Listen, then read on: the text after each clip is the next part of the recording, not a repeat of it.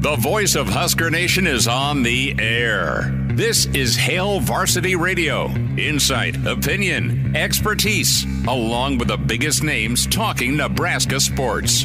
Join in with the show at 402-489-1240 or 1-800-825-5865. Now, here are your hosts, Chris Schmidt and Elijah Herbel. Welcome to it, Roadshow Thursday. It's Hail Varsity, powered by Cornhead Lager. Chris Schmidt, Elijah Herbel en route. We have a first in, not the StreamYard, but here in the single barrel inside the Graduate Roadshow here, getting you ready for the spring game Saturday, getting you ready for the NFL draft tonight. Chris Schmidt, Elijah Herbel, Connor Clark back in studio as we're at 9th and P here at the single barrel. You want a whiskey? You want a beer? You want a big old steak? I want all those Nebraskans things. love, and Connor wants all of it. Get on down here to the single barrel. We're here till 6 tonight. We're here 10 to make that a – hold on a minute. We're here 8 to 10 on Saturday. Great breakfasts every morning here starting at 7 a.m. at the single barrel. But if you're a Nebraska fan, you're coming into town for the game, the single barrel is where you got to eat. The Graduate's where you got to stay. And we just got to meet an American hero in Brian. Brian with the U.S. Navy, originally from Iowa, family in Nebraska, as he is in town. So Brian, our honorary number one, as he was the first here in the single barrel. We'll get to our StreamYard shout-outs here, our starting five. Many of you check us out on Hail Varsity YouTube every day. We thank you kindly for that. Give us a follow and find on the Hail Varsity Twitter feed as well at H Varsity Radio. Can find my Twitter at Schmidt_radio, at Herbal Essence for Elijah, at C_Clark_27 for Connor Clark. We'll hear from Matt Rhule, his last post-practice presser pre-spring game. That in a little bit. We're loaded up to plenty of NFL draft thoughts today. Brandon Vogel from Counter Reed. We'll talk some Big Red football with him. Vogues is also a Bears guy, as is Connor, as is Danny Burke. We are surrounded by Bears fans. That's all right. Big moment tonight for the Chicago Bears with Caleb Williams, presumably. So Vogues in hour one. He is at the draft. He is anchoring ABC's coverage with Nick Saban tonight for ABC ESPN. Field Yates. Our conversation with Field Yates, draft analyst and NFL insider at 5:05. And then Coach Barnett will join us. We'll talk spring game. We'll talk Dylan Raiola. He'll even talk Dylan Edwards with us as a prized back in the portal. Danny Burke from Burke's Best Bets at 5:40 rounds us out. Kind of a damp, gloomy, but not cold day in downtown Lincoln. But you're invited out and warm up, maybe a cup of soup, maybe a Guinness, or maybe just a little Jack Daniels, Elijah. Well, you have all the choices of whiskey here that you could want. I was going to say, you could over go 250. You go with the Jack. You could go with the Larceny. I got to check out and see if they got the Bone Crusher. That's the one I've been drinking at home here recently. That's the thing about a gloomy day like today. You could take a nap. Gloomy in appearance only. I mean, it doesn't feel gloomy. Oh, I guess compared in a to way, yesterday, yes. In a way, no. I mean, this is like standard spring in Nebraska. For some people, this is gloomy.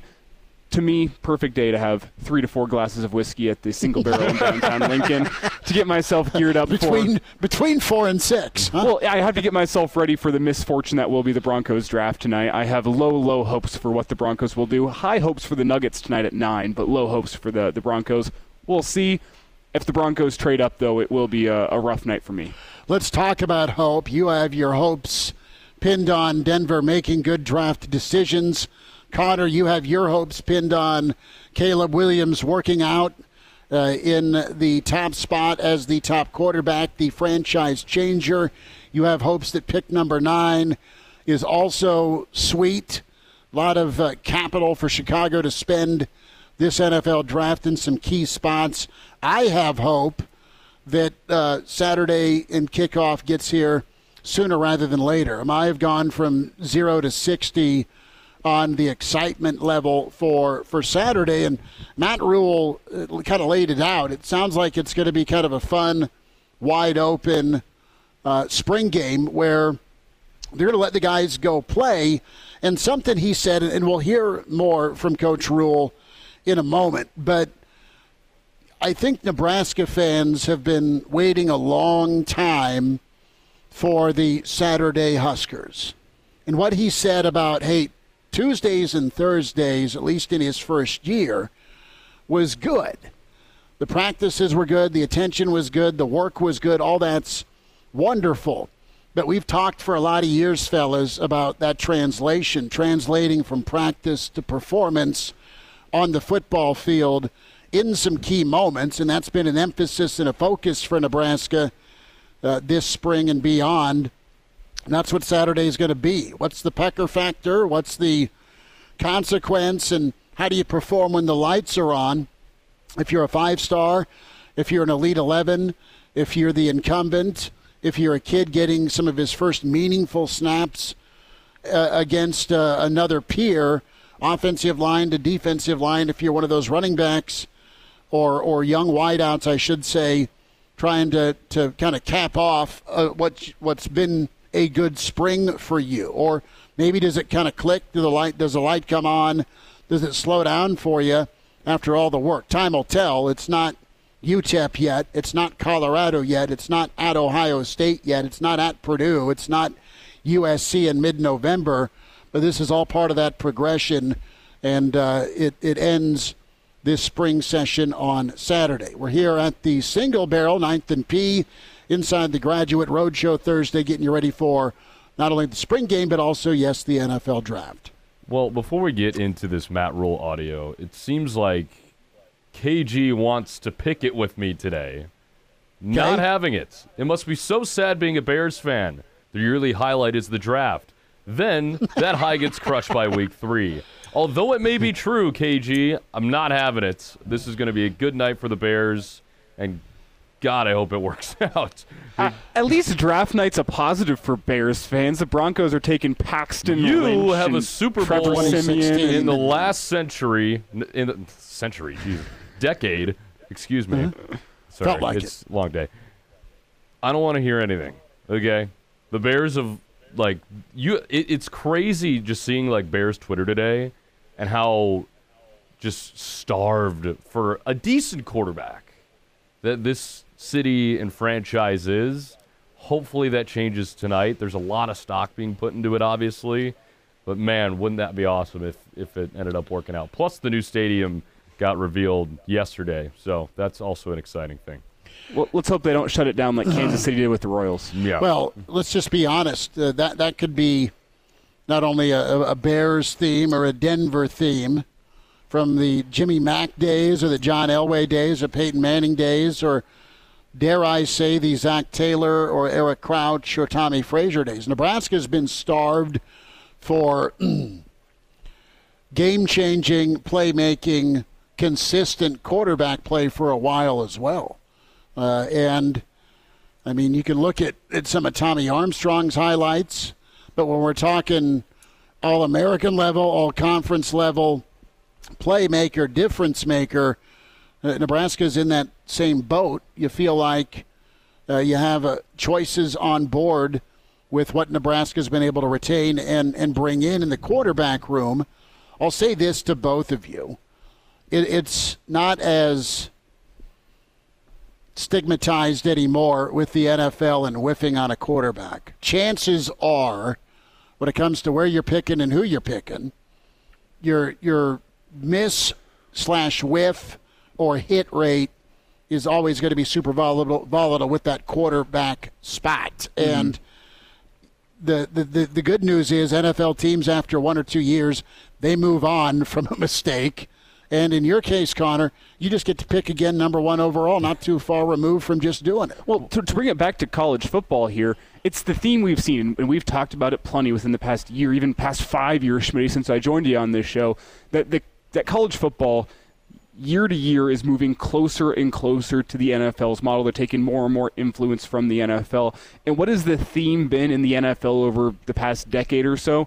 it's sink or swim when it comes to your young quarterbacks. The Jordan Loves that get to sit for a year or two before they're thrown into the fire are now few and far between. In the modern NFL, whenever you draft a quarterback, that is the guy you're rolling with starting day one. That's the theme. That's how it's going to be for the Bears, like whenever they draft Caleb Williams. Caleb Williams is going to be their guy from day one. Assuming that Jaden Daniels goes to Washington and assuming that Drake May goes to New England, which is kind of what a lot of the mocks have right now. We're going to find out in a couple hours. Those are going to be the guys they're rolling with. Nebraska, I think we can all assume, is going to be rolling with Dylan Raiola as their starting quarterback this year. I still think the competition is there, but I think we all know who's going to win that competition. It's not a discredit to Daniel Kaelin. It's just what it is in college football right now, that whenever you have a guy, and we've seen this in the past couple of years, Trevor Lawrence at Clemson, Quinn Ewers at Texas, like whenever you have a guy, the guy gets thrown into the fire early. That's what I think we're going to see with Raiola, and Saturday is really our first chance to see Raiola maybe not facing live bullets, but as close as you can get in a spring game environment. It's a sink or swim type moment for Dylan Raiola. What is he? We know he's got probably more arm talent than any quarterback we've seen in Husker history. We can see that based on the highlights, but similar to college to the NFL, it's not just about arm talent. There's a lot more to play in the game of quarterback, and it gets harder as you step up level after level after level. So how close is he to being ready to be a college quarterback? I think we're going to have a much better idea after Saturday. Not the perfect idea, but it's a sink or swim type moment for Raiola. Well, and look, it's still shallow, all right? He's got plenty of time to, if it's not a great performance, rebound. If it is a great performance, take it with what it is, and that's just your first introduction into a simulated game environment. It will be a game. The format is going to be ones versus ones, twos versus twos, threes versus threes. Now, the offensive line and wide receivers will be shifting around teams from team to team. But what this allows is your young guys or your first-time starters or the guys that haven't had as many reps as the Ty Robinsons and Bryce Benharts, it allows them to feel this moment with 50, 60-plus thousand in the stands and then manage the moment accordingly. Let's get our StreamYard shout-outs, our starting five. As we say hi to NU Grandpa, he's in. Mr. Jeff Snitley checks in on the stream. Part of the Boulder Peace Treaty. Moonbot checking in already. Good to hear from Moonbot. Eat Beef is here. Moronic Figures is in. He says Skull Vikings. Oh, sorry, buddy. Brandon is here. KG's already chimed in off the top rope at Carter for the Bears. And then he threw in a Packers comment on top of it. Well, clearly. I'm trying to be helpful, says KG. It's not too late to turn your ways and be a Packer fan. KG also says this when it comes to where he comes in at number 7. 7, but number 1 in everyone's hearts except 2 of my 3 ex-wives. They have no hearts. I like how he's still number 1 in the 1 ex-wife's heart. I know. I like that. Pretty good. Dion is here. Dion, good to have you, dude. Appreciate you checking in. And we'll get some more comments. Anonymous is here. And Anonymous lays this out for Nebraska fans in the stream. Again, you want to read the stream, check us out on video. It's the Hail Varsity YouTube channel. Raiola's the best pro prospect at quarterback we've had since Johnny Stanton. I think Johnny did some time at NFL camps as an H-back. Tiger Shark Diver is here. So MJ is in. And MJ is going back to the days of Vince Ferragamo. No way his arm talent's better than Vince. It's a fun argument. I never got to watch Vince in college. Really not much in the NFL. Talked to Vince a few times. Wish I had Vince's portfolio of properties in sunny Southern California. Excited that Brian's here listening to us. That's all good. I'm going to show this on the screen. He gave us a commemorative keepsake here. Medallion, I think you'd call it? I would say a medallion. U.S. Navy. Pretty awesome. I'm going to hold it up to the screen. Both sides incredible. Pretty awesome. Brian also has himself, coming. It looks like is it an old-fashioned? I think it's an old-fashioned. Yeah, it's a good choice. It's a good choice here. It's without Elijah's arm reach, which is nice. That's pretty good. No, the waitress did not have to wake Elijah up. We'll hear from Matt Rhule here coming up in about 20 minutes. We'll check in with Brandon Vogel, but my theme and focus for Saturday is going to be, are they finally a Saturday Nebraska team, is what Matt Rhule wants to see, and can they put it on the grass, as Tony White would say, on both sides of it. I have a feeling the way the offense that Matt Rhule talked about responded the last couple of practices, specifically last Saturday's scrimmage, it sounds like there will be blood in said water for the defense against that offense. So we'll figure it out. We want you to get down here. Come see us here at the Single Barrel. We're Roadshow Thursday for the NFL Draft and gearing up for the spring game. And we'll have our headquarters here at the Single Barrel, 9th and P inside the Graduate. Back here on Saturday morning for your pregame ahead of the spring game from 8 to 10. You want a steak, you want a whiskey. No better place here than the Single Barrel. Tuck asking if he made the top 5. He did not, Tuck, but good to have you. You're number one in KG Kids for Life's ex-wife's rankings, so number one in the heart. Number one in the heart, Two out of the 3. We'll hear from Brandon Vogel. Field Yates, less than an hour away from the NFL Draft, as he will tell us what he thinks about tonight's selection process. Gary Barnett, Hour 2. Hail Varsity continues, powered by Cornhead Lager. And now, back to Hail Varsity Radio. Thanks for hanging out. It's Hail Varsity, powered by Cornhead Lager. Roadshow Thursday. NFL Draft is, well, less than an hour and a half away. 2 hours, 34 minutes, 24 seconds as it ticks down from Detroit. And we'll check in with Field Yates at 5:05 as Chris Schmidt, Elijah Herbel, Connor Clark. And from counterread.com, it's Brandon Vogel to talk some Big Red football and maybe talk Connor into it being okay finally for that Bears excitement level. So, Vogues, we've kind of stumbled upon this. Who's in greater need for kind of that breakthrough quarterback play? Is it the Chicago Bears or is it Nebraska football? How are you today? I'm doing well. Technically, to the degree that I am a fan of the NFL, I am a Chicago Bears fan. And I wouldn't consider myself in my role, but also just generally as a Nebraska fan. But Nebraska needs a breakthrough quarterback performance more. That's where I'm going with that one. A lot of reasons for that, I think, but yeah, that's a tough one. That strikes right at the core of what I am and kind of what I'm not about. Now, Brandon, I was not alive for this. Schmidt and I talked about it before the show. That there's an old Tom Osborne quote that if the defense played well in the spring game, it meant they were probably going to have a good season in the fall. Does that still ring true with you now based on where this team is at right now? I know the old adage still goes, offense wins games, defense wins championships. I think that's kind of at the heart of the old Tom Osborne quote, that if the defense is able to stop that really difficult Nebraska triple option offense, it means they're probably going to be good because the offense is so hard for everyone around the country to scheme for. But you look at where this Husker football team is at now with all the question marks on offense. Do you think if the offense goes out there and dominates in the spring game that it actually means good things for this team in 2024? No, probably not. Spring games have gotten more and more, as more and more of them have become televised, I think. They've become harder and harder to, I think, extract meaningful data from. Like, you can be impressed by individuals, I'm going in Saturday super interested to see all of the quarterbacks, but particularly the two true freshmen. And beyond that, I think we have a pretty good beat on, or at least I feel like I do, that Nebraska's defense is going to be good in 2024. So if the offense comes out here and it seems like it's lighting it up on Saturday, that's going to tell me that was probably allowed to happen to a certain degree. At least that's how I would approach that, because Nebraska's offense averaged 18 points a game last year.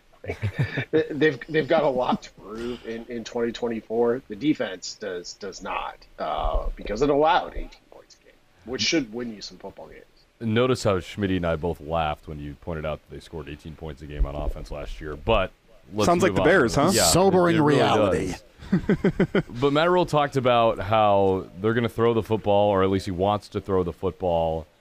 What does that look like to you on Saturday? Because, as you just said, things get televised, more people watch, the more vanilla it gets on the field. So how far in that playbook do you expect this offense to go with the deep ball? Yeah, probably not that deep into the playbook. I mean, honestly, hitting a couple of deep balls would be nice, particularly if they connect a new on-campus quarterback to a new on-campus wide receiver, or really even, a young wide receiver who we saw flashes from last year. But I mean, really the bigger thing I think for Nebraska when it gets to the actual games, and you might be able to see this, is like, what are they doing on first and second down? Those downs where you could run or pass, where you can run a fairly basic route combo, and like, is the ball on time? Is it where it needs to be? Is the receiver making a catch? I think those kind of more detailed pieces of it might tell you a little bit more about the passing game than maybe the big plays that they had. Because I think Nebraska hit some big plays via scheme and via individual talent in some cases. But the piece that was missing was just kind of like, yeah, it's 1st and 10. We're trying to get 6 yards here. Can we make the throw and make the catch? Brandon Vogel is with us from CounterRead, counterread.com. Vogues, really enjoyed you and Aaron's work this week with CounterRead, Aaron Sorensen. And let's talk about, again, meshing tonight together with Nebraska football and the NFL draft. And what do you believe Nebraska should be? Me and Babbers were talking earlier today, too, at the press conference, just looking through some of Nebraska's more wow drafts. The last first-round offensive player to be selected went by the name of Lawrence Phillips. The last first-round pick for Nebraska football, 13 years. There's a drought. Now, there's been the Levantes, the Randy Gregorys, the Amirs. There's been the Trey Palmers. Right, there's been some guys. You've got Cam Taylor-Britt. You have Cam Jurgens. So it's not been completely erased, but it's a far cry from every year. Worst case scenario, you've got a third-round guy. Best case scenario, you've got a couple of first-rounders. You got a second-rounder. You've got some third guys. And in that 94 to about 02 window, you just kind of printed rush ends or defensive tackles. I mean, just year after year after year with the Neil Smiths all the way through the Vanden Bosches or Steve Warrens. It was incredible. What should be normal for Nebraska on draft weekend? Yeah, it's a good question, and I don't follow the draft closely enough to I would say look at Nebraska's peer programs. Like, they're real peer programs, not Georgia at the moment, not Alabama or Ohio State. And what kind of numbers are they putting up in the draft? And that's probably a pretty good guide. What I do know is you can just look at Nebraska's recent draft history. And for a long time, they had that draft streak, right? Where there was a player that went in every draft for however many years, and it was the longest of any school. And by the time you got to the 2018 draft, so following 2017 season, Tanner Lee barely kept that thing alive. And I don't even remember which year it was that streak ended. But you just look at it. So Tanner Lee barely keeps that alive. I'm probably forgetting a guy or two, but from the Frost era, you've got Cam Taylor-Britt and Cam Jurgens to point to as two homegrown guys, real we identified them, we recruited them, they came here, they played, and they went and got drafted. Maybe there's another one or two. But then you're looking at Nebraska's draft, and it's Maury Toure, who's a transfer. It's Trey Palmer, who's a transfer, and like that's just it's hard to win football games at the level you are. Nebraska has won previously, and I think the fan base still expects when you're not putting those guys in the NFL draft. Like they just don't have them. I'll be very surprised if Husker gets drafted this weekend, and that's just kind of the reality of where things are. And it gets a little bit stark this time of year because we got spring games going on, and we're wrapping up spring practice in Nebraska, but the draft, if you're even a college football fan like myself, who doesn't care all that much about the NFL, like this is the crossover point. So you look at it and you're like, I don't know if it's great to not have any players drafted, and it's probably not. Even if I do think there's a difference between being draftable and being a successful college player in some instances, but for the most part, like if you're a good college player, you're going to get drafted. Brandon, one thing that I've said before on this show, and I also said it on the newest episode of the Average Joe Sports Show, is that how many first and second round picks a college football team has might be a better barometer for the health of your program in the modern era of college football than it ever has been before. Would you agree with that statement? Yeah, it could be. I'll say it's not the college football that I want, but I think it might be the college football that we have. Because even when Nebraska was like humming under Tom Osborne and kind of running whatever in, to Schmidt's point about the last first rounder on offense, at that time, at that point, like Nebraska was extremely talented, but they ran the option. And and not the NFL was just like, we're not doing that. We're not interested in that. Those lines have blurred since then, but it's tough to like look at the Georgia and the Alabamas and the Ohio States of the world, see their performance in the draft and see what they do in college football and say, that kind of might be like what you have to do to like win at the utmost at the top level in college football. That said, Nebraska's trying to get to a base camp that's not quite at the summit of that mountain yet, I think, in terms of, hey, can we get to a point where we're winning 8, 9, 10 games consistently? And what does that take? That probably doesn't look like, putting 6, 7 guys in the first 3 rounds. But you got to have more, I think, than what Nebraska has had, certainly. What it takes is some of the evaluation and development that you had with not only the scouting part, and you got to give Callahan credit. He brought in a lot of NFL guys that may not have been NFL ready. Bo got them developed, and then some of the guys that went after Bo's tenure ended up into the league, and then you've got some crossover that got drafted under Riley, and then you've got just this kind of just drop dead moment where the streak snapped, and then you're trying to rebuild up, and oh, by the way, it kind of coincides too with from a bowl standpoint. Can I get 2 minutes on the other side, Vogues? Is that all right? Sure. All right, Brandon Vogel will hold over here with us. counterread.com. Chris Schmidt, Elijah Herbel, Connor Clark. We're on the road today, getting you ready for the NFL draft. TVs here at the Single Barrel, 9th and P, inside the Graduate, downtown Lincoln, our football headquarters. And what's really awesome is we'll be back here Saturday morning for the weekend edition. A little bit of a flex schedule time for the live show, 8 to 10 Saturday morning. So a couple more thoughts from Vogues. We'll hear from Matt Rhule. Field Yates from the draft in hour 2. It's Hail Varsity, powered by Cornhead Lager. And now, back to Hail Varsity Radio.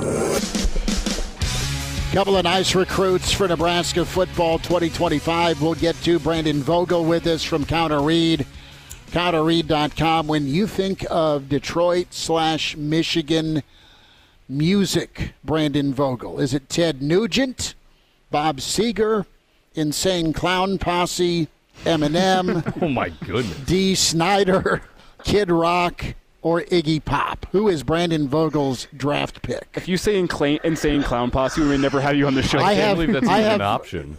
I have relatives that actually went and saw them in Kansas City. I will not out my relative. I want to say the pick that I want you to think I have is Iggy Pop. Yeah. And it's not because I was like, I ever listened to this, but like, the first band I think of is Insane Clown Posse. It really is. Fascinating kind of cultural entry into the fabric of America, I can tell you. Every time I've been to Michigan, which has solely been for Nebraska football reasons, either they're playing at Michigan or they're playing at Michigan State, it's always struck me as just kind of like a strange place. I can't really describe it. And then like I make myself, I'm like, but this makes sense. Like Kid Rock and Insane Clown Posse are from here. Like I get it now. And I mean, of those artists that you listed, like the one that I probably actually listened to the most was probably Eminem. Okay. Though I was never like the biggest fan. But he was becoming huge at an impressionable time for me. And even Eminem was a bit strange in terms of when he entered the game, so to speak. So, Michigan, I haven't figured it out yet. I'll put it that way. Kranak believes there's lots of militia in Michigan, based on our time at East Lansing last fall. What do you believe about the format tomorrow and Rhule's comment today on the pressure part of things, not only for the head coach but the quarterback here? Yeah, I thought it was pretty good. I think Rhule does a nice job of balancing, like, hey, there are coaches out there that are just like, I'm not going to do anything in the spring game. Like, I don't care. Like, I don't want this stuff out there. And that's what I want to do. And I mean, Rhule even said, like, if he had his quote unquote druthers, like, he'd probably go with a system that like awards points to the defense, which we saw at Nebraska once previously, at least once. And I would agree with him. Like, that scoring system sucks. Like, it's impossible to follow. It makes sense, but it's just like you're sitting there. You're like, who's winning? What's happening? How many points is that? So I think you just line up and play like pure football. And like, we've also seen coaches at Nebraska in the past, I think, and elsewhere, who are just like, well, this 15th practice is just gone. It's like a showcase, and that's what we do. And Rhule, I think, looks at it as, well, we're playing in front of fans, in front of a remarkably large amount of fans, contextually. So let's use that to our advantage. So I think it's the right balance for your 15th practice of the spring of like, hey, let's try to get something from this, but let's also acknowledge that, hey, this one's a little bit for everybody else.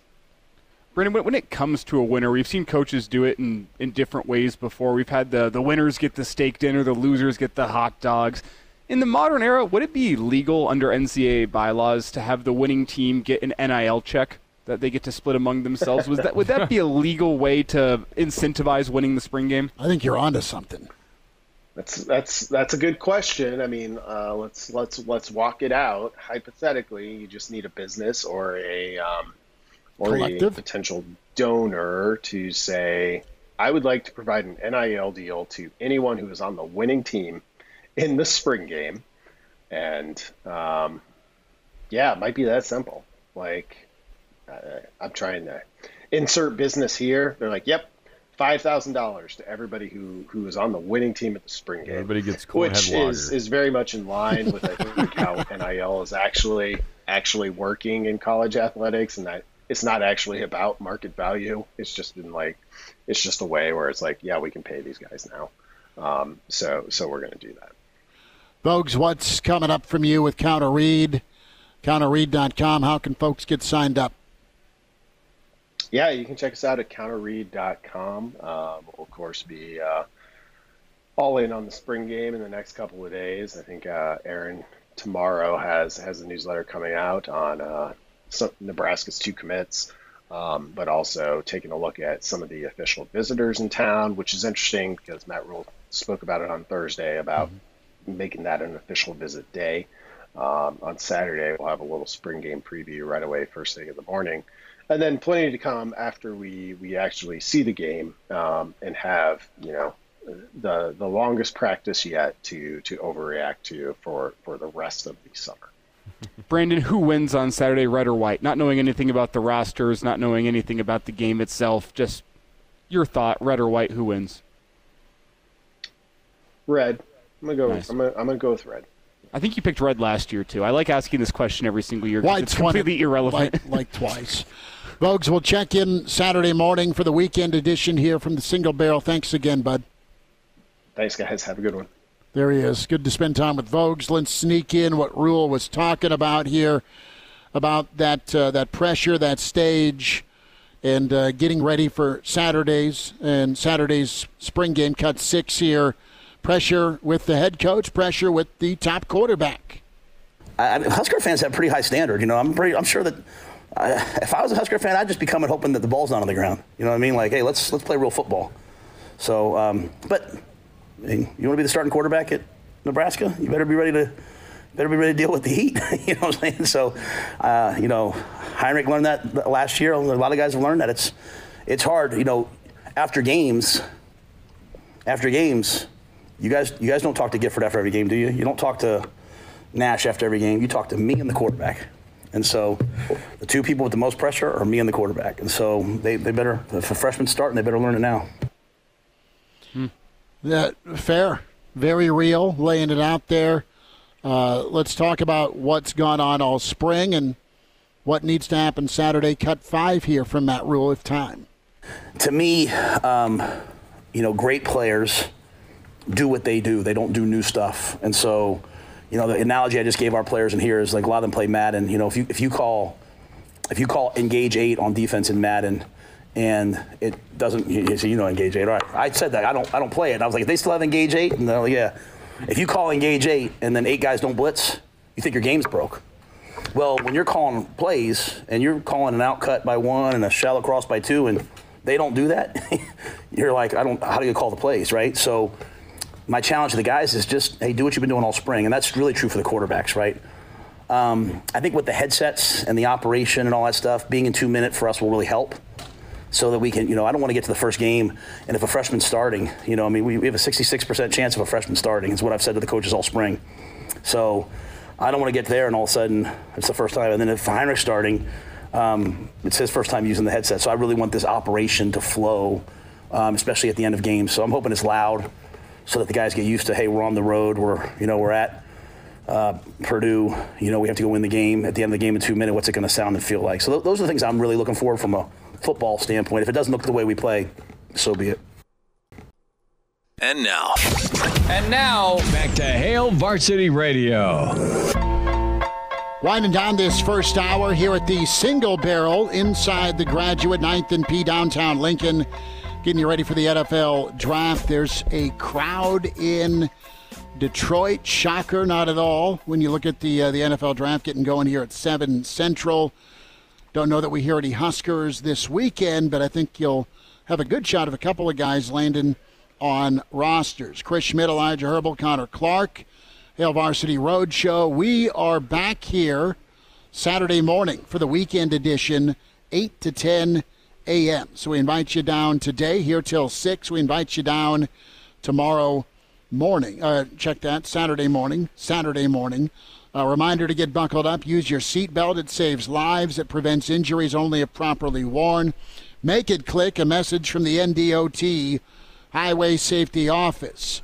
Part of the NFL draft coverage, Field Yates with ESPN, NFL Insider, co-hosting the ABC draft and broadcast with Nick Saban. Our conversation with him in about 10 minutes. Gary Barnett will give us the lowdown on Dylan Edwards, the talented back, Bolton, Colorado. What's he think of Raiola. And what do you think of this quarterback class? Coach Barney has seen them all the last couple of years covering Colorado football. They've played the Buffs. A lot of the top quarterbacks have, and they had good days. So it's something to wait for in hour two. Danny Burke, Pride of Chicago, Burke's Best Bets. He'll join us as well real quick, and then I'll shut up, Elijah. If you haven't got your reservations yet, do so now for tomorrow night at Hurrdat Sports Bar and Grill in La Vista. It is the Team Jack event, a panel, Anna Bellinghausen going to be hosting that. Ketty Bell, Amir Abdullah, and Nate Gary on hand. Doors open at 5 for Hurrdat Sports Bar and Grill in La Vista. The panel starts at 5:30. All proceeds go to take care of the great folks at Team Jack and their fight against pediatric brain cancer. So I don't know how much room is left, but do not wait. Check it out. Log on Hurrdat Sports Bar and Grill or log on to teamjack.org. Quickly here, I just want to say we got Field Yates coming up at the top of the hour, as you said. We have the ESPN pre-draft coverage going up as we speak right now. And I just want to say we have Nick Saban sitting directly next to Pat McAfee. I don't know if I've seen Nick Saban smile this much in years. They're both West Virginia guys. And the chemistry is just, it looks great. We obviously are doing a show, so we don't have the sound on, but one of those matches that I don't think I expected to work, but it appears to be working. I wonder if Saban actually has a career in broadcasting as opposed to being college football czar. Makes it fun for him, Connor and Elijah, don't you? Well, Probably. Has college football ever been this fun for Nick Saban? Like, even when he wins his national championships, he smiles for 5 seconds and says on to next year. Saban got a monthly stipend from the McAfee show to appear, so of course he's going to be a happy dude. not that St. Nick needs any money, but yeah, he got taken care of, man, by McAfee. Yeah, so. I'd probably be smiling making that much money and work on TV, too. I don't have to recruit. I don't have anyone walking into my office saying, yeah, coach, I need another $500,000 or I'm transferring. I've lost all control of creating value for yourself, and my vaunted process is out the window in the wild west of college athletics now. So, yeah, Saban's happy as hell to be out. He can actually enjoy his boat, his lake house, and he'll pop on TV. He should. Absolutely. Deserves it. He'll find his way to the golf course. Field Yates coming up. We'll kick off hour 2. Gary Barnett. We're here at the Single Barrel with Hail Varsity. The voice of Husker Nation is on the air. This is Hail Varsity Radio. Insight, opinion, expertise, along with the biggest names talking Nebraska sports. Join in with the show at 402-489-1240 or 1-800-825-5865. Now, here are your hosts, Chris Schmidt and Elijah Herbel. Back into it at Hail Varsity, powered by Cornhead Lager. We welcome in Field Yates, NFL insider draft analyst. You'll catch him on ABC for the draft coverage. Field, nice to spend a few minutes with you. How's the week? It's a crazy week, but we absolutely love it. So I appreciate you having me on. Appreciate your time. You comb through so much data and film. What's the number? What's your war room look like, man? It's crazy these days. Right now, we are doing our absolute best to keep up with all the various names. I'd say the biggest reality about this event that people probably overlook is that, well, probably 98% of the coverage over the next few days here will be glued towards who's going number 1, number 2, number 3, top 10. I'm doing my best to stay on top of these guys that might not hear their name called until 257th overall, and small school wide receivers and, unknown players to most of America. So it's quite a balancing act, but man, is it a whole lot of fun. It's like fitting together a huge, huge jigsaw puzzle. Field, we'll get some of your thoughts on this year's class in a moment, but want to hear about your story, if that's okay, and how you were able to soak in this NFL knowledge. Obviously, you're in media now, but you spent time with the Chiefs and before that with New England. Yeah, so that was sort of my football Rosetta Stone, was learning in the early days of my scouting career. So it kind of gave me a little bit of a, feel for how this process works. So grateful daily for how those 2 stops in my life prepared me for this opportunity right now, and learned a lot for some great people, and was fortunate to see kind of a couple different vantage points. In New England, it was interesting to see things from the top, right? How you build a team when you're trying to maintain the status quo. Being a contender is different than when I was in Kansas City. This was, before the world we know the Chiefs as. This was before Patrick Mahomes was on the roster. So you're trying to find a way to improve from 4 wins to 6, 6 wins to 8, 8 wins to 10, things of that nature. So I felt like having kind of opposite ends of the spectrum was really valuable for my growth, and certainly has helped me a lot in this process now as I continue to try to do my best to size up these draft prospects for all 32 teams as opposed to doing so for just one team. Field Yates with us here on Hail Varsity, NFL draft analyst at Field Yates on Twitter, where you can follow him.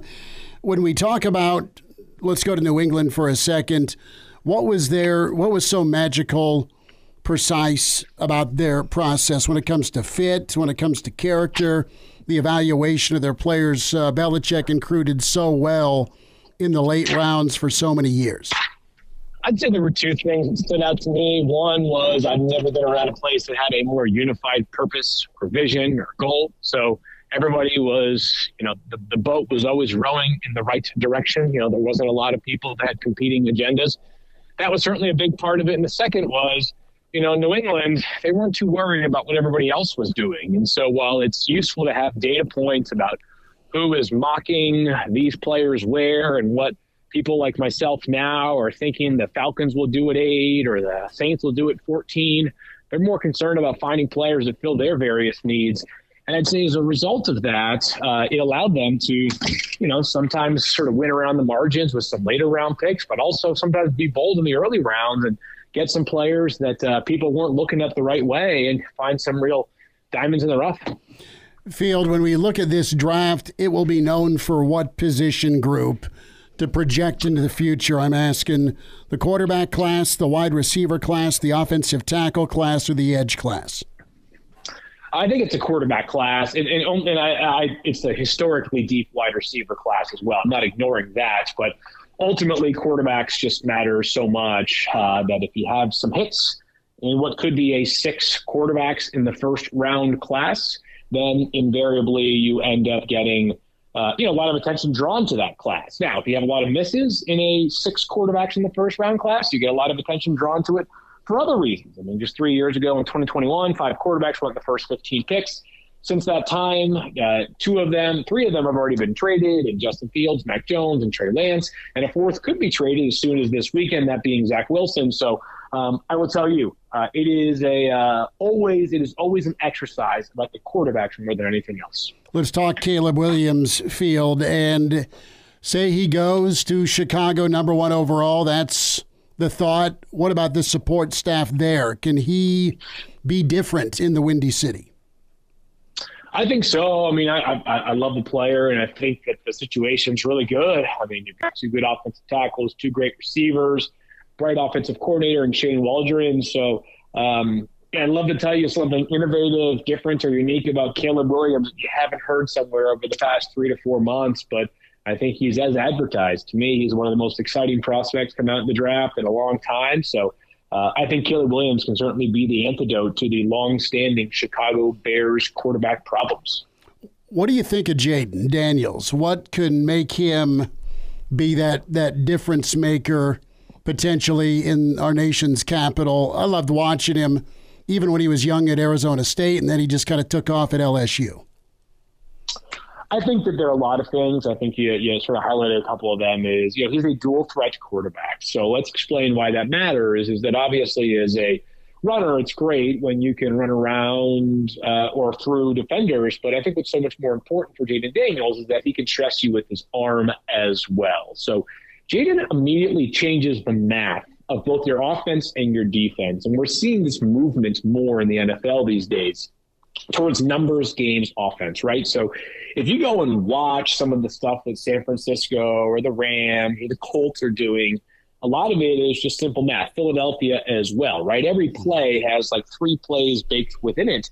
But in order to run some of the concept that they are incorporating, you have to have a quarterback that can run. I mean, think about how different Philadelphia's offense would be if you didn't have a mobile quarterback like Jalen Hurts as an example, or even how much the Indianapolis Colts offense changed last year from Anthony Richardson to Gardner Minshew. So I think the Jaden Daniels' ability to change the math on offense and defense, to me, should not be overlooked. And on top of that, the clutch production was so great. He was so good in key moments last season.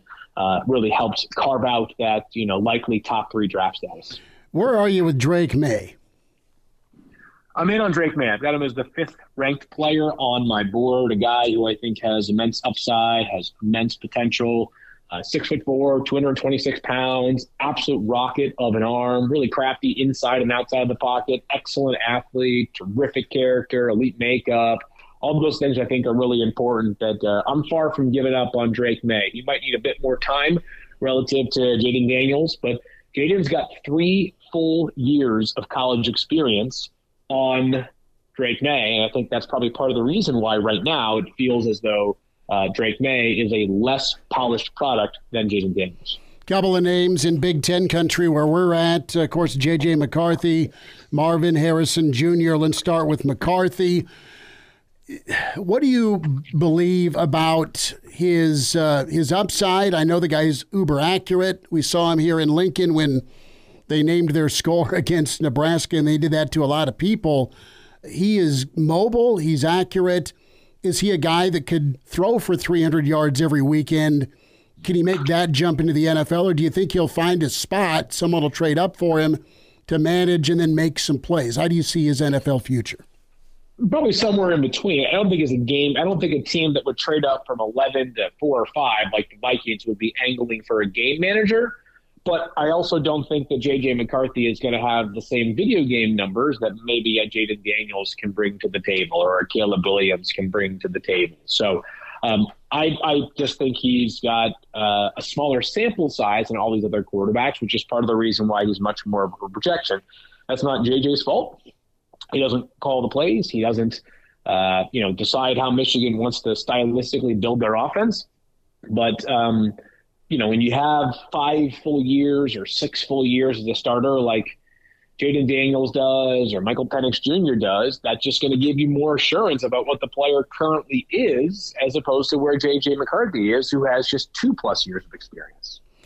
How about Marvin Harrison Jr.? Is he somebody that can take that franchise that gets him and be one of the key reasons for a jump? Is he that dynamic? I know how great he's been in college, but he's special. This is special. This is a classic don't overthink it prospect in Marvin Harrison Jr. He is as good as advertised. He does everything well. There's really no area of his game that I would put as anything other than above average to great. He's got the makeup. He's got the athleticism. He's got the skill set. He is the most pro-ready prospect in the entire class, in my opinion. So I understand that there can be various opinions or varying opinions on players, but really I would just tell people, do not ever overthink it when it comes to Marvin Harrison Jr. This guy is the definition of a ready-made wide receiver. Couple more minutes. Field Yates with us, NFL insider, draft expert, ESPN, TV and radio. Field, a thought with you on just some teams in this draft that can make that jump next season if they nail the draft. That's the hope. There's a reality. And I know there's several teams that could trade up, could trade down. But who do you think's on the cusp of maybe being a perennial winner, as hard as that is to do year in, year out in the NFL?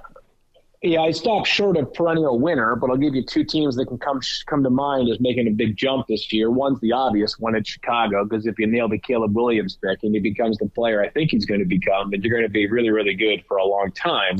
That's the obvious one, and on top of that, they have that number 9 pick, which means a very valuable player if the Bears stay at number 9 overall. The second one is the Cardinals, just because the Cardinals believe they have their quarterback, but they also have 6 picks in the first 90. So you take 6 picks that early in the draft, you could potentially get 6 starters, and one of them might be Marvin Harrison Jr., a guy who I think is worth every bit of that 4th overall pick. So Arizona does play in a division that's got, some competitive teams, the 49ers, going to the Super Bowl last year, the Rams making their big boost, and Seattle, another team that's going to be hovering right around that playoff picture.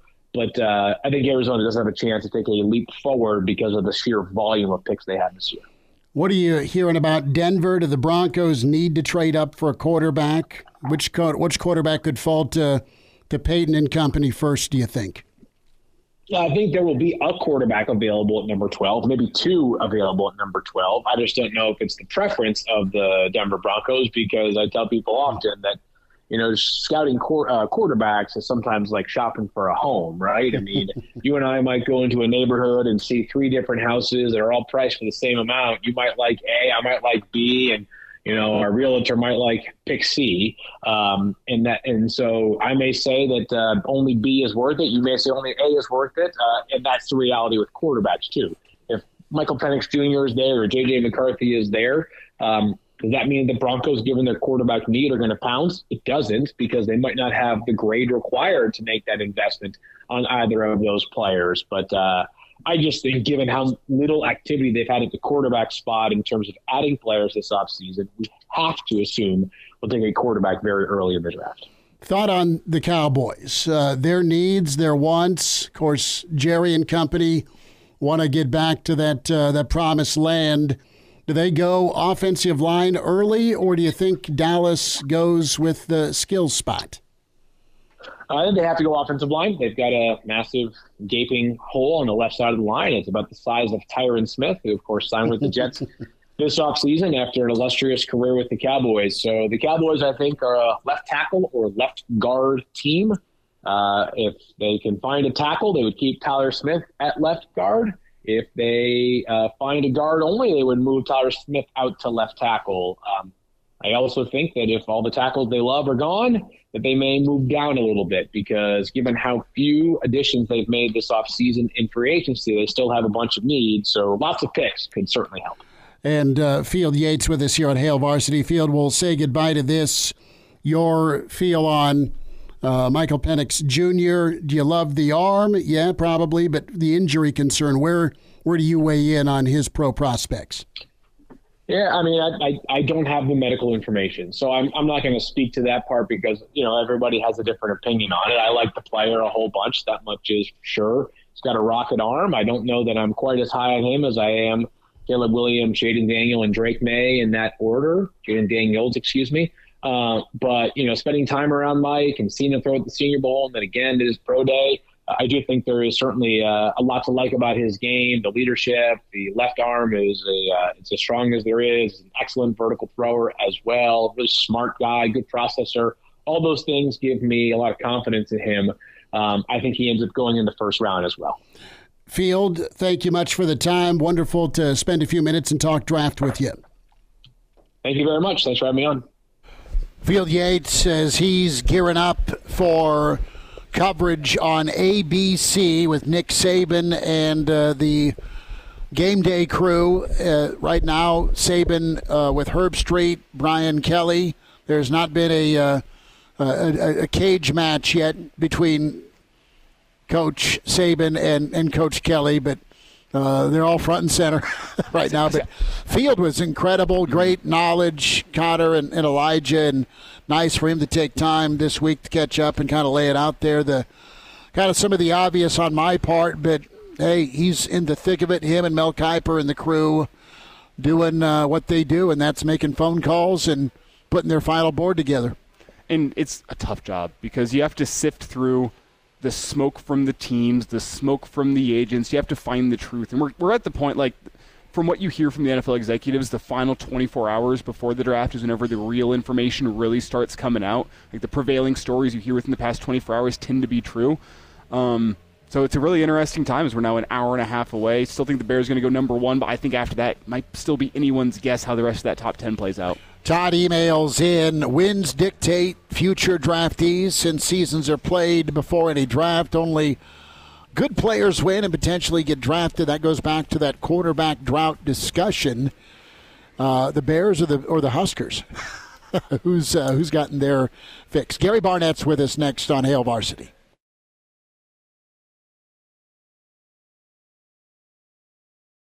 And now, back to Hail Varsity Radio. Back with you, it's Hail Varsity, powered by Cornhead Lager. Roadshow here for the NFL Draft. at the Single Barrel inside the Graduate 9th and P. Going to be here Saturday morning for our pre-spring game coverage. We say hi to Hall of Famer and Coach Gary Barnett, Colorado Northwestern. Coach, 'tis the season, right? We're winding down spring action for a lot of college football programs. How are you? Oh, doing well. Just trying to keep track of a little bit of the spring action. Going back to Boulder this week and do the last spring practice. I think we're going to get rain, though. Mm-hmm. So, we got so many new players and trying to keep up with the ones that are still there. Seems like there's a trend, at least as I'm watching it, that guys are staying for about 10 or 11 days of spring and then putting themselves in the portal. And I think a lot of that has to do with their agents, with their representatives. So it's, anymore, it used to be spring was pretty important. Now I don't know that it is. And that's what we're anxious to see in Lincoln is just what kind of show / improvement, what little glimmer of hope can you take with you going into the fall.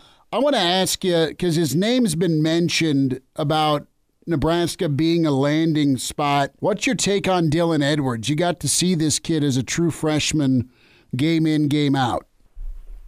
Well, he's really dynamic. He had a great opening game, and he never really got on track after that.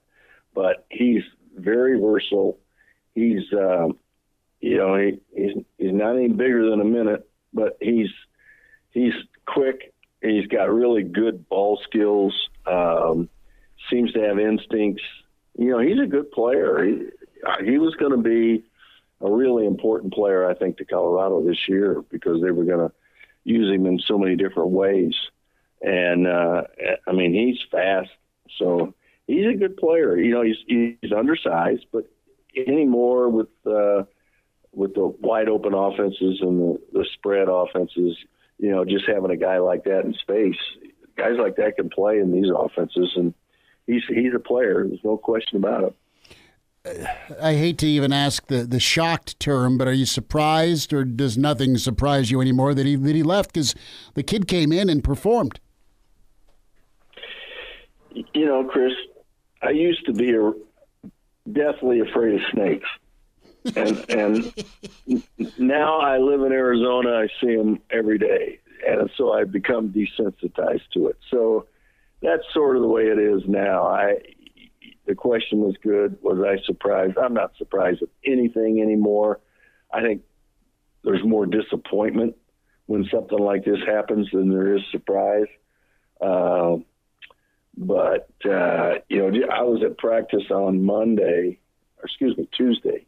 And, it was a different vibe because that was the day that he wasn't showing up for practice. So it was a little different vibe, I think. And it can take unless he's been a problem within your locker room, mm-hmm. and you lose a guy like that, it just sort of takes the wind out of your sails. And so we'll see how Colorado responds to it.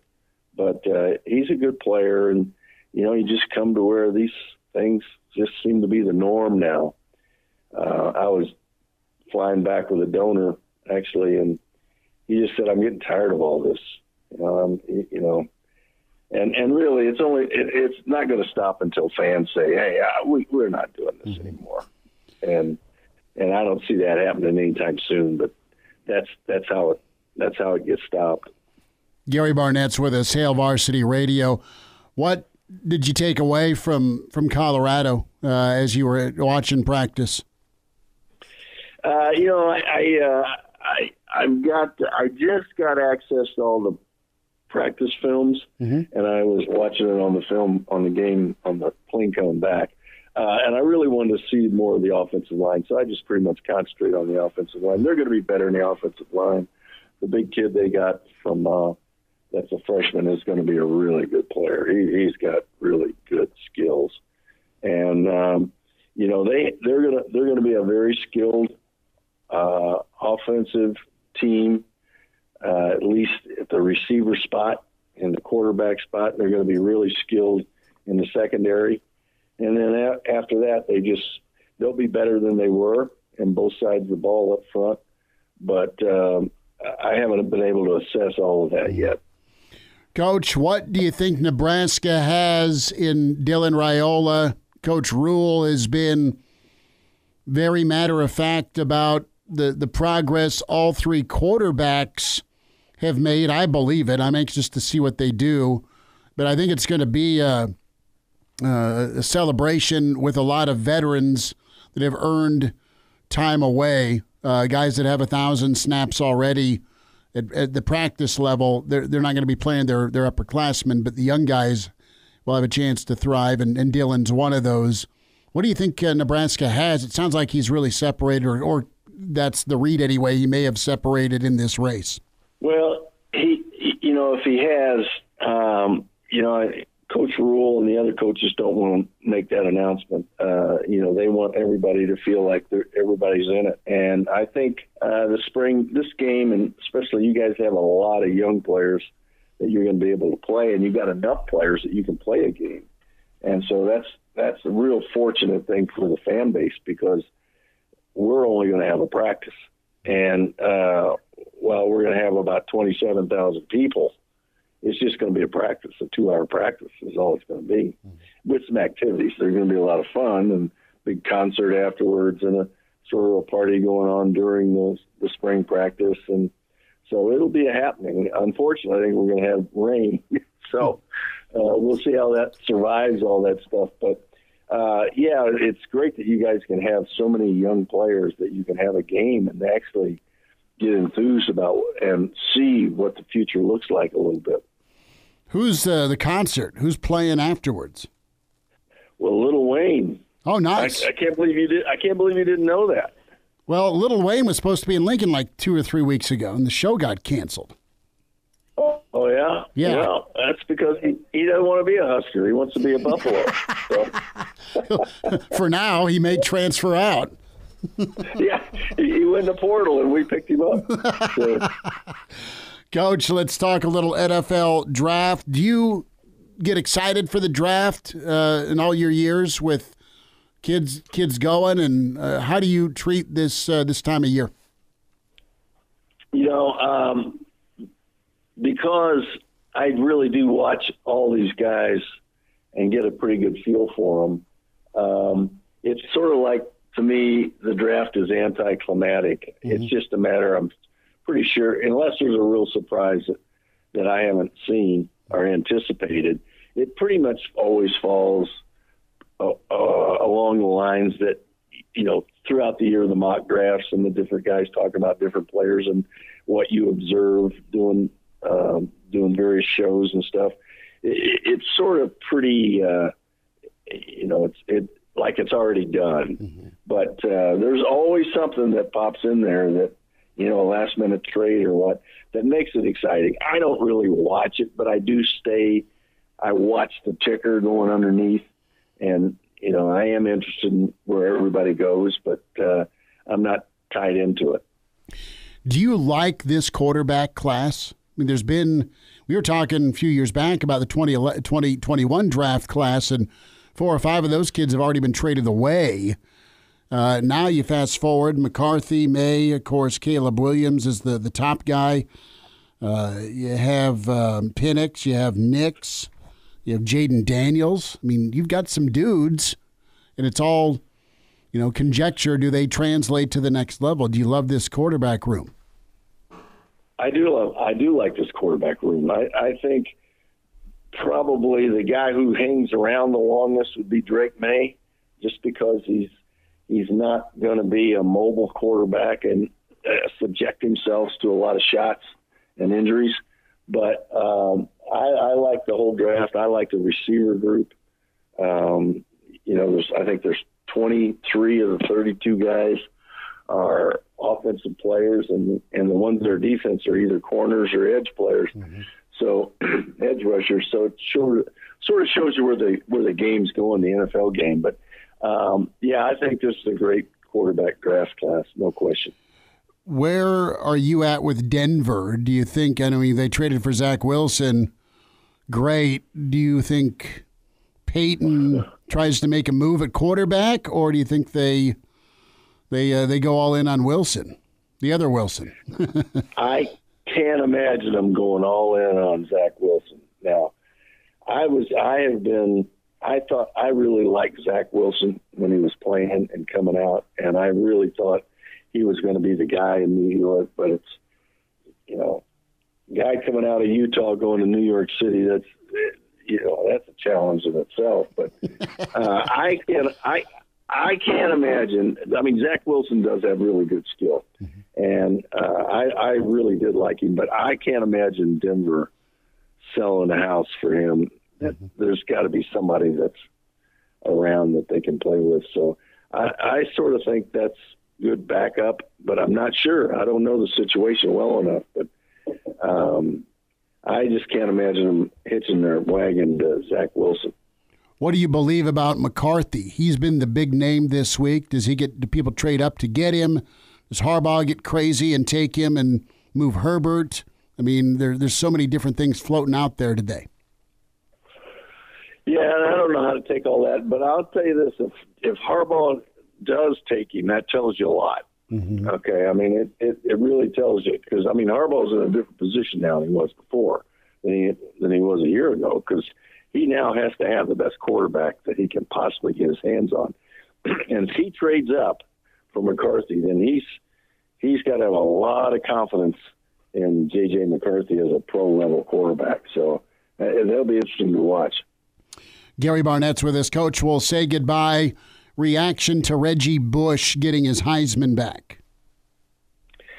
Well, things change, Chris, and I was in favor of him being penalized the way he was, and I'm also now in favor of him getting it back, given the fact that the world doesn't want rules like that anymore. So, I'm good with it either way. Happy for him, probably, but at the same time, he was breaking rules. They broke big rules, and at the time, those rules were the rules, and they were important. Now those rules, nobody wants them anymore, so they got rid of them, and he gets his trophy back, and I'm happy for him. So, Coach, enjoy your spring game weekend, and we'll get caught up again soon. Thanks for the time. All right, Chris, great being with you. And now, back to Hail Varsity Radio. Pretty quick turnaround for Field Yates, as he is on the ESPN draft panel right now. He's in the green room. He is in the green room. They've done a lot of work on the green room in recent years. It's gotten swanky looking. It's gone from hotel conference room to like 5-star hotel lobby. Do they have shrimp cocktail in the green room? It's not in Indy. I'm wondering. So no. It's not India. Well, there's only one. Shrimp cocktail. Good work, Connor. I was going to ask if they have an open bar. That's a real question for the green room. The guy sitting there on pick 29, he thought he was going to go in the top 10. He's now 10 Coors deep. That's pretty good. I wonder if Danny Burke had his druthers, would it be an open bar? Is it an open bar tonight from a celebration angle? For his Chicago Bears, for Connor Clark's Chicago Bears, for Brandon Vogel's Chicago Bears, for Coach Jeff Smith's Chicago Bears. Pride of Chicago, Danny Burke with us, Burke's Best Bets, and Burke's Beat podcast, Burke's Beat blog. Log on and check out Danny's thoughts. Pride of Chicago at Danny Burke 5. How we doing tonight? Are you in celebration mode with your mates? I'm doing good, fellas. Yes, I am in celebration mode. The hopefully beginning of a new era in Chicago Bears fandom and franchise history going forward, right? I mean, this is the day hopefully we look back on and say that was the turn of everything. Finally, the Bears get their franchise quarterback in Caleb Williams, and then we'll see what they do with that number 9 pick. Big question marks. Whether they get one of the receivers, trade down, get a guy like Byron Murphy, a lot of things up in the air. But excitement all around, and I feel like from an outside perspective, people may be chuckling and going, what is this going to be any different than the years past? You had excitement with Trubisky, with Fields. It just feels like, knock on wood, Bears fans are finally due, and this has to be the guy to finally work out. Bigger moment this week for Nebraska in finding that quarterback drought, thirst quencher, or the Chicago Bears? It's got to be the Bears, right? It has to be the Chicago Bears. And I was cracking up, too, Schmidt, you saying how many Bears fans are involved with the program, with Hail Varsity Radio and everything. And it's just, we got so many people part of the show that are just in dire need of a successful professional NFL team. I mean, Nebraska at least had the 90s and still some winning seasons. Those Bears fans really have not had any offense or anything for that matter. So we're keeping our fingers crossed, and I think we get a little bit of the edge there. Danny, really fast here. Do you know this off the top of your head? What are the Bears' odds to make the postseason? I'm a firm believer that if the Bears do well in this draft, they're set up to be a team that could maybe get a wild card into the NFL playoffs next season. Do you know the odds off the top of your head? Let's see. I'm looking it up at one book right now, scrolling through. It says the yes is minus 120. The no is even money. And which seems absurd to think for what the Bears did last year, the year prior, and bringing in a rookie quarterback. But that's the difference here. You have an absolute stud potentially in Caleb Williams. You saw what someone like C.J. Stroud was able to do last year. And you got to recall the Bears already have C.J. Moore. They already had an improving defense. The secondary, that's good. May have gotten better with the additions of Jonathan Owens, Kevin Byard. You got DeAndre Swift, Gerald Everett, Keenan Allen. So we're assuming that the offensive line and someone to pair with Montez Sweat is a necessity. Getting a receiver is a necessity, too, because even with the addition of Keenan Allen, remember, he's 32 years old, final year of his contract. Love the guy. But you want to bring up someone to mold alongside Caleb Williams and for him to really just have a buddy to work with throughout his tenure as a Chicago Bear. And the Detroit Lions, maybe they plateau a little bit. Packers, I don't think are going to be in the postseason this year, despite what everybody else says and all the admiration for Jordan Love. And then the Vikings are going to be in a rebuilding process themselves, depending on who they pick to be their quarterback, which, by the way, I think Michael Penix Jr. is the sneaky guy to think it's going to happen. I took that at 6-1 for that to occur.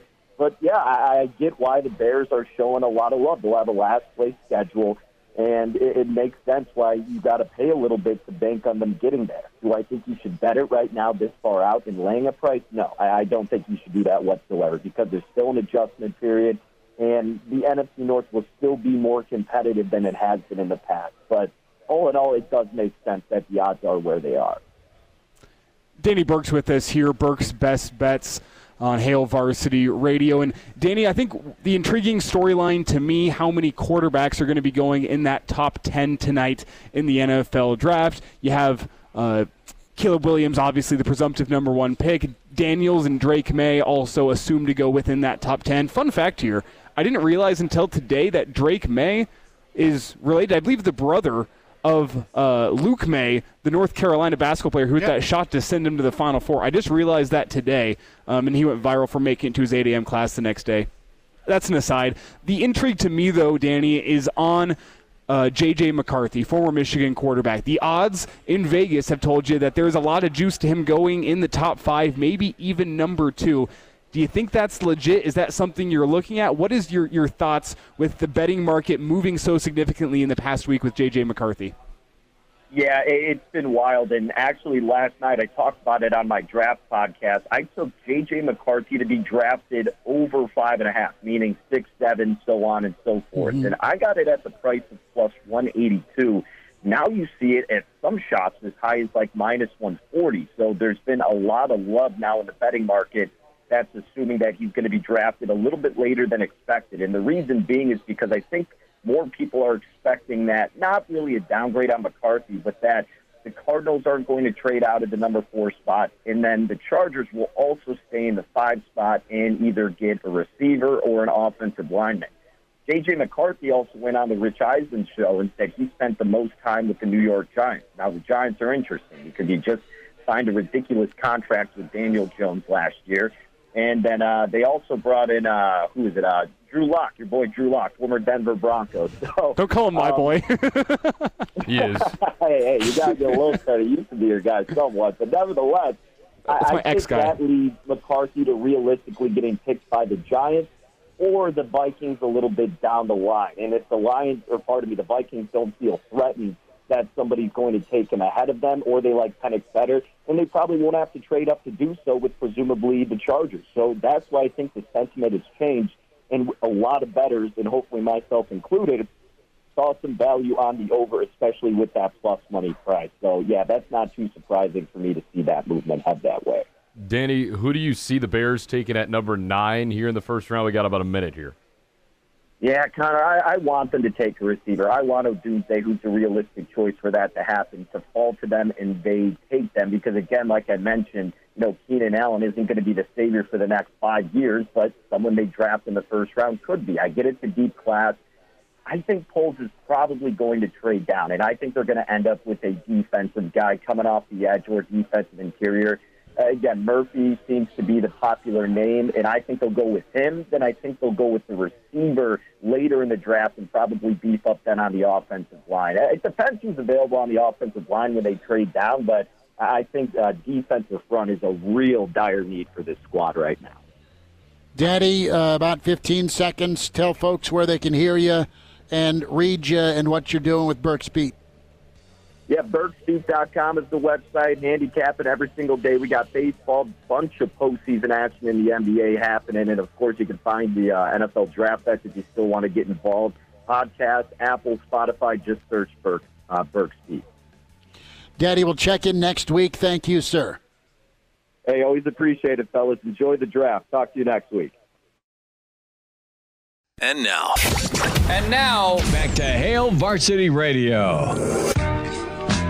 One final time, this has been awesome here at the Single Barrel inside the Graduate 9th and P here for the NFL Draft and getting you geared up for the spring game Saturday. We're back here at the Single Barrel from 8 to 10 Saturday morning. Breakfast starts at 7. Get here and swing on by if you're making your way into Lincoln for the spring game tomorrow night. Graduate, obviously, an awesome spot to stay.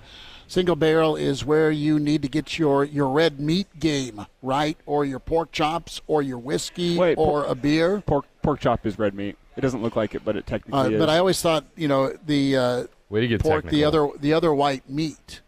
Yeah, that's the same, but it's not versus actually. Your pork. Google it. I'm not going to Google it. I don't care. It's technically a red meat. It is incredible. It's what it is. That is true.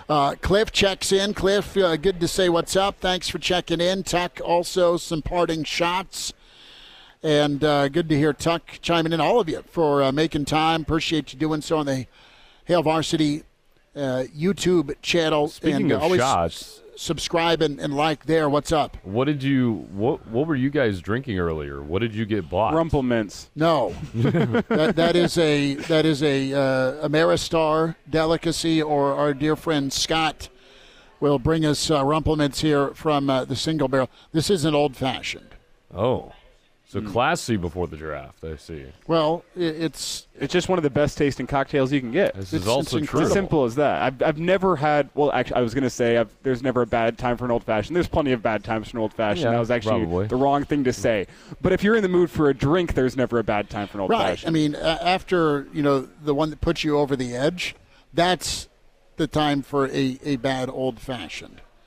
When you go to waking up on the floor. Again, shout out to Brian on site here, a big-time Husker fan from Virginia Beach. As he is here, it's pretty awesome to have him here. Big day for Nebraska. TJ Lateef is here. He's in Lincoln, 2025 quarterback prospect. Nebraska landed a bear of a tight end today. Nice. Right on. Tip your waiters. Try the veal. Right? That was so bad. I know. It was. Again, I'm challenging you. There's no bad time for an old-fashioned take on it. But Nebraska able to. You're right. Right now, Connor's going to just start playing in traffic so he can get away from us. It's a shame the show's coming to an end. Right. Bear Teddy is in at tight end for 2025, a 3-star talent. Nebraska also landing another, I believe, commit earlier today. Tanner Turch, Denver area athlete, making his commitment. So we'll have some more on both of those dudes tomorrow. And tomorrow's show, we'll check in with Jacob Padilla. Thoughts on the spring game, thoughts on the portal world turning on the hardwood. Big week for a lot of Omaha prospects going elsewhere officially. Proud of Fairbury, Bill Dolman going to be with us tomorrow. And then Clausburn, he's imaginary. He wears red. He will be back tomorrow at 5:40. But come on down, get to the Single Barrel here, part of your Huskers celebratory weekend with the spring game. And again, back here tomorrow, check that. Back here Saturday, 8 to 10. Reminding you to get to Hurrdat Sports Bar and Grill for the Team Jack event tomorrow night at 5:30. Thanks for tuning in. Get the podcast, Spotify, iTunes, Google Play with Hail Varsity. Back tomorrow at 4. Thanks.